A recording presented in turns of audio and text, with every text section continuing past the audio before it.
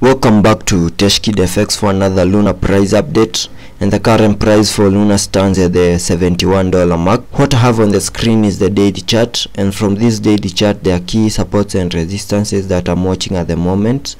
A key resistance on the $77 mark and a key support on the $63 mark.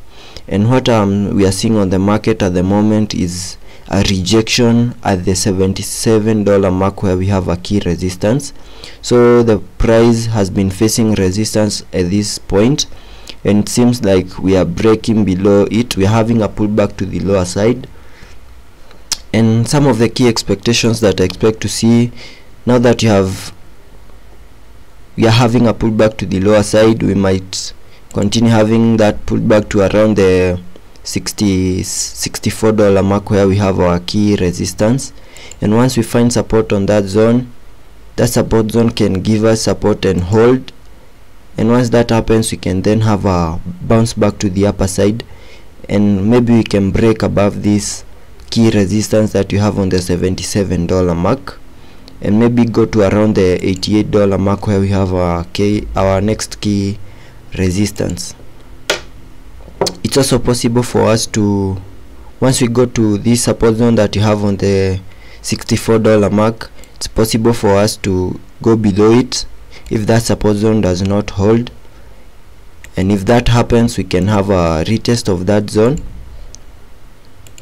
And once you have a retest, I expect us to unlock even lower prices for Luna, and maybe go to this other key resistance that you have on the $46 mark.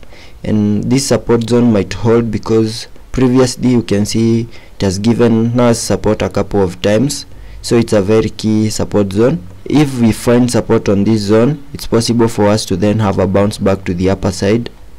If we break below it, it's possible for us to see a $36 Terra Luna. So it's very possible for us to see that move to around the $36 mark if we break all these key supports that we have over here. So let's be patient and see how the market plays out on that. Also having a look on the daily RSI.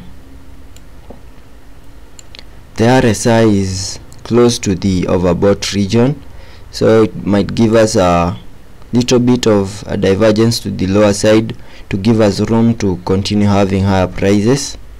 On the MACD at the moment there is nothing, so let's be patient and see how the market plays out, and make sure that you watch these key supports and resistances, because once we break these resistance supports, it's possible for us to continue seeing lower prices for Luna.